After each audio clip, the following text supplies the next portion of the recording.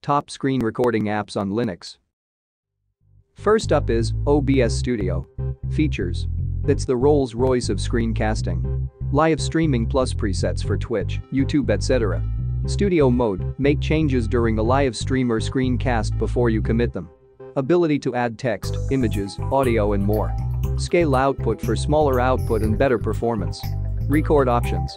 Tweak lots of record stream options. On-the-fly audio mixing. Record anything you like, select any application from a drop-down list.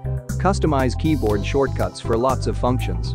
There is a learning curve, but if you're willing to spend half an hour getting to know what the various features do, you'll be on cloud 9 of your screencasting game. Next we have SimpleScreenRecorder. Features. Live streaming mode. Scale video output for smaller file size. Store profiles for your projects.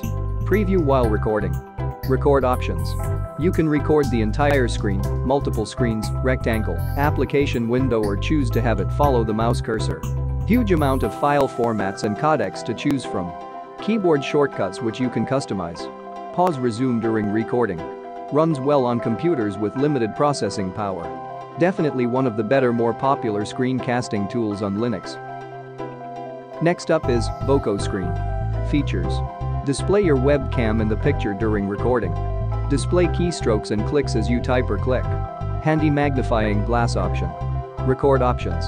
Options to record in GIF, MP4, MKV formats. You can choose to record the entire screen, rectangle, window, or multiple screens. Keyboard shortcuts for record, pause and play. Countdown option to begin recording. Pause resume options in the application window plus stop and pause from notification panel. My go-to screen recorder, it just works and does it well. Next we have Deepin screen recorder. Main features. Very simple operation. Just click what you want to record and then click record. Records clicks so you can highlight what you're clicking on. Record options. You can record as either a GIF or MP4. Options to record the entire screen, rectangle or window. Ability to stop recording from notification panel. No frills and really as simple as it gets. Next up is Green Recorder. Features. It's about the only option that currently works with Wayland. Simple one-screen operation makes using a breeze. Option to run a command after recording has finished.